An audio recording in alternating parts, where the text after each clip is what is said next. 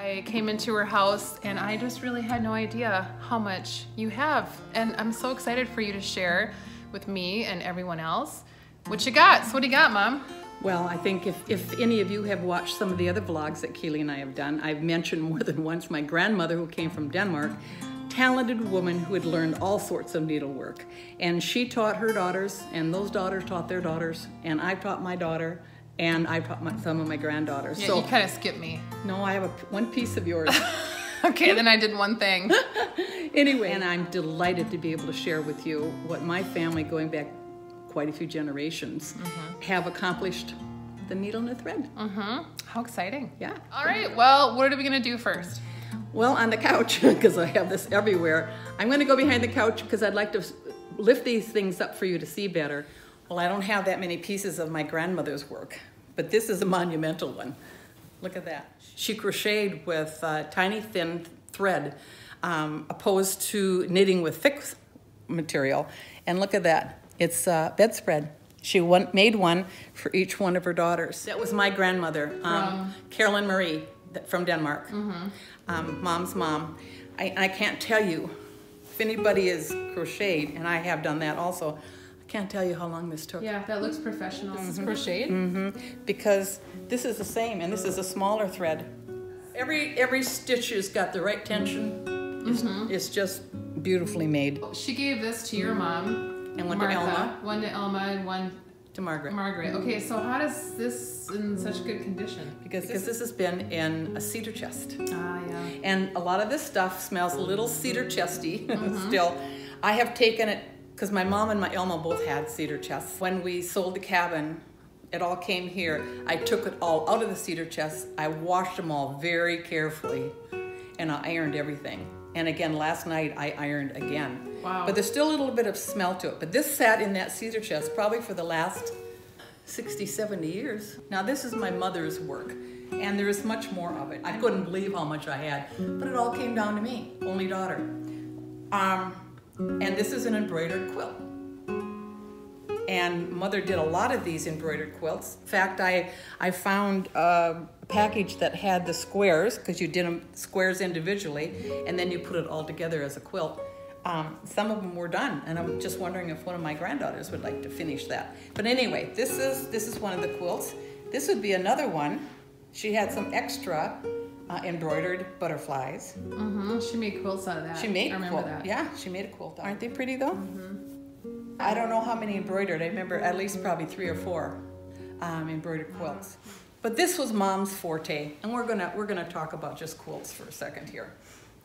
This is called a fan, and she had such a color sense. I think it's a masterpiece, but she did one for each one of the weddings. You must have gotten one. Do tell. What do we got? This is made by another aunt, Wanda. I don't have a whole lot of her stuff. It's a dish towel, but that was small potatoes in what she did. Well, let's talk about dish towels, because that used to be a big tradition. That was part of probably a wedding gift or a shower gift. Flour sack dish Flour towel. sack. Yeah, so if could you, have been, yeah, but so this wasn't. Why? Because this is newer.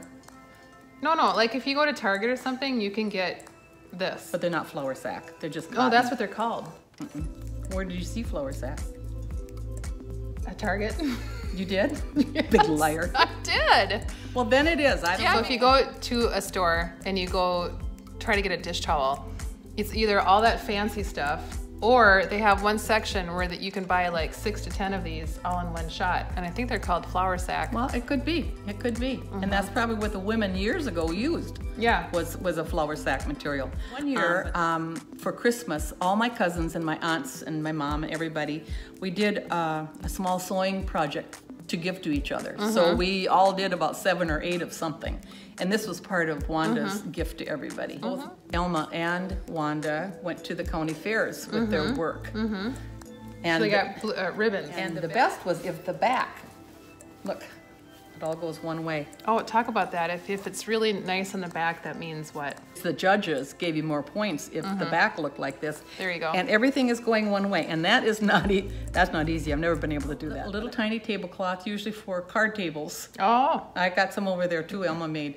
But this would be, I found the napkin that matched, and this would be the embroidery that was on that piece too. So, Okay. yeah. Nice. Yeah.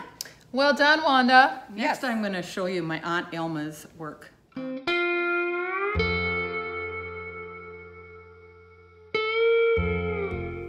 She was much more prolific than the rest. She never married. She took care of Mickey and I until 7th grade. Lived with us while Mom worked, Dad worked. She was like a second mom in many, many, many ways. And she never married and had children, so when she passed away, I got all of her stuff too. And I've tried to take very good care of it. Elma's stitches were magnificently fine. My word, her stitchery. And another thing is, she never used a hoop. I don't think I could embroider without a hoop. It keeps it there, keeps it taut. But she had it and held it in her hand, and that's how she did it. Amazed me. By the end of her showing, I'll show you why it amazed me. But she'd love to do pictures, and she did a lot of them. Oh, it's so pretty. Yeah. Pledge of Allegiance. Oh, wow. Wow, very patriotic. And look at the backs of that, too. Yeah. That's Elma's work. Talent. Yeah. Right there. Mine are a little more sloppy, to say the least. This was done for a new baby on a wall Okay. in the baby's room. Oh, cool. Isn't that beautiful? That's nice. Very beautiful. One of the Psalms, I believe. Wow. Just so impressive. It's crazy. Writing that's hard to do. And this is a children's prayer. Now I lay me down to sleep. Which is what I used to say. I pray the Lord my soul to keep. If I should die before awake, I pray thee, Lord, my soul to take. If I should live for another days, I pray thee, Lord, to guide my ways. Amen. Isn't that gorgeous? Nice. That's beautiful. I have one framed downstairs that's really Yep, big. That looks familiar. It's much more intricate than this one. And this is my Aunt Elma's writing. Oh, wow. It's the Lord's Prayer. Look at that old cursive. So neat. The Lord is my shepherd. 23rd Psalm. Look at that. Beautiful. Yeah. That should be framed and hung too. Well, they all should. Really, it's a beautiful thing. It was a woman's work. Nice. Especially at that time. Yeah. That's what you did. Right on. You made meals for your family. Yeah, that was the job. And here's another baby's prayer. Now I lay me down to sleep, but a bigger version. A little cherub baby. This is a patriotic one, and she must have gotten a kit because it looks like it's linen. Well, Jesus probably didn't have blue eyes, but Scandinavians do. But she loved her Jesus. Yep, absolutely. I need to redecorate some of my kitchen, and there's some stuff I want to get rid of, and I've not known what to do, so now I think I might take a couple of those and frame them. So I am inspired and excited. My Aunt Elma embroidered countless pillowcase sets. She completed a series years ago. They were called the Southern Belle series. And you got the pillowcases with this embroidery on it, but then there was these areas where you put lace. Isn't that gorgeous? Gorgeous. But I remember sleeping on these kind of pillowcases at Grandma and Grandpa's house. I think Mom used them. I've not used them. Oh, so pretty. Isn't that though? Yeah. Have you ever seen anything like that before? Yeah, when I slept on them when I was a kid. Because there was so many. Yeah. They embroidered so many that we just did. used them. They did. I remember always loving the purple ones. Oh, that's so pretty. Isn't that gorgeous Purple's stuff? my favorite color. Yes. But this is called cut work, where you embroider the whole thing, but look at these little tiny stitches that go around. And then you have areas where you don't embroider, and with a fine, fine scissor, you cut it out. Oh, wow. That's Yeah. how they do it. Yeah, look at that. Because that looks like machine made. Yeah, Wow. yeah. Wow is right. And there's quite a few of these. This has a bit of cutout in it too. Weren't these shower gifts? Yeah. People. Oh yeah. Oh yeah. Years and years ago, and really up to my generation, because I don't know if you got a set, but I I embroidered the whole top of a queen size sheet and pillowcases to match. I don't remember who I gave those to, but I did a couple of them. But years and years ago, either the girls were taught and they embroidered pieces and put in their hope chest. I had a hope chest. You embroidered a lot of your own stuff. You put it in there. You waited for your marriage. And at the same time, your mothers and your grandmothers and your aunts were sewing all sorts of stuff together, collecting stuff for your first home. And they would be presenting these type of things to you for your shower gifts or even wedding gifts, because years ago, there wasn't much money and you didn't get a whole lot for things. But this would be the type of things that you would get for like a house shower. Alrighty. Well, I'm going to show you some dresser scarves, they were called years ago. Or runners, we call them now, if you want to put it down the middle of a dining room table. But you don't see these anymore. Ever. But every woman had them. You know why? Because at that time they didn't have a zillion pretty things. Especially in my family, there wasn't a whole lot of money for all those really pretty things. And these things added color and some beauty to your home. And so the farmhouses were spruced up with things like this. Because weren't a lot of farmhouses pretty bare minimum? My grandmother, well, they lived with their 2 sons at different times, and of course they were boys, and again, there wasn't a ton of money, so they were pretty bare and minimum. So if you could have this in your bedroom, on your dresser, I mean, that gave some color in your life. Yeah, definitely. And it also gave you joy to do it, to sit down after a day's work and relax, but still be productive. And I have that gene. If I'm doing something, I feel I'm productive, and I like that feeling. Yep. So these are dresser scarves. They're usually about this long, a little bit longer.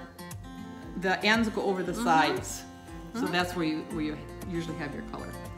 So this is cross stitch. Now again, Elma did all these? Elma did all. Restaurant in Casson, where I grew up, it was called Blaine's Restaurant Cafe, Blaine's Cafe maybe. But Granny Blaine, she crocheted beautifully. When Mom and Elma would finish a product and they wanted some crochet on it, they would give it to her and she'd crochet these endings. Isn't that pretty? Yeah. Granny Blaine, and she was probably in her 80s when she was doing that. Cool. Yeah. Granny Blaine. Elma liked peacocks, and by George, I do too. Whoops, let's see how we can get that right. Is ecru. Ah, very nice. Went like a taupe? Went with everything. Just a dainty little pink I like one. Pink. Very pretty. Nice. Basket of yellow flowers.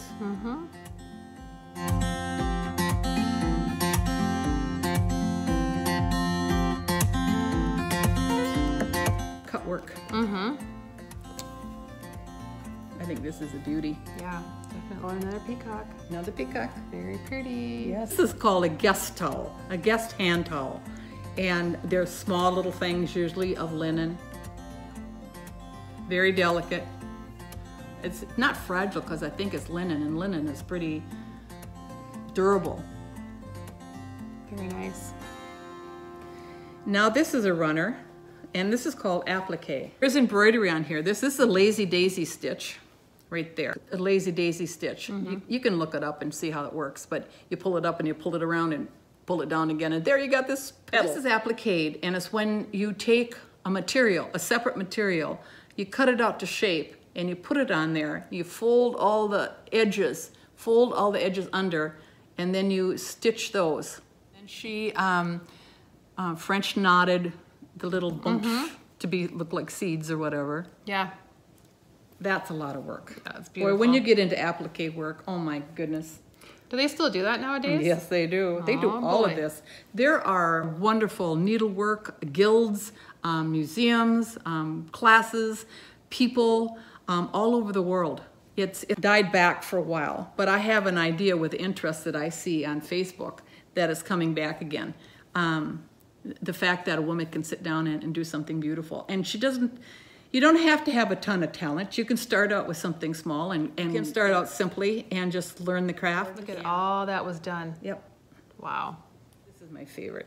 Ooh, this is my absolute favorite because I've fallen in love with turquoise. Yeah, that's beautiful. Look at What's that. a butterfly? You've cut out maybe like this much and had it framed. Wouldn't that be gorgeous? Yeah, that would be very, very nice. And then it's Very there. nice. It's there for Yes. Ever. forever rather than somebody getting them and making a mistake on washing them and then poof. And that's the reason I haven't given much away. Because I don't want that to happen. And here's another cutout. Isn't that pretty? Yeah. My Aunt Elma loved pastels, loved bright colors. Yep. And as you'll see when we go through my stuff in a little bit. Look at that. Yeah. Oh my goodness. Very look at that. delicate, very fine. I should just have all of this stuff framed is what I should do. Should cut it up. I hate to, but I hate to see it go someday into Goodwill too. Oh, I don't think that's going to happen. I hope not. No, there's plenty of granddaughters to divide this out too. Okay, now we're going to start in the tablecloth section. And we're going to start with small ones. Either they used them for small tables or card tables or the middle of a large table. Well, card table was just a small table about this big that you sat, 4 chairs, you played cards because people played cards. And if you played at a regular table too. But if you wanted to have whist nights, which my family did all the time. So if there was a card club, then people would bring over their card tables, set them all up. So it might be like 5 tables around the living room. Right. Yep. And then you'd like whoop and holler until 2 in the morning and your kids would be trying to get to sleep at night. Well, we'd whoop and holler till about 10:30. No, it was later than that. Yeah, that's a card table right there. Yeah, that you and also you could just put it on offside so the points were on the edges of the table. Isn't that cute? Very cute. But look at the zillions of little tiny French knots. I love it. Wow. I love it. So back in the day when there was no internet, no Google, how to do all this, YouTube videos, how did they learn how to do it? From their moms or from books or friends? Well, I think, like I said, Grandma went to she went to that school in Denmark that taught all the needleworks.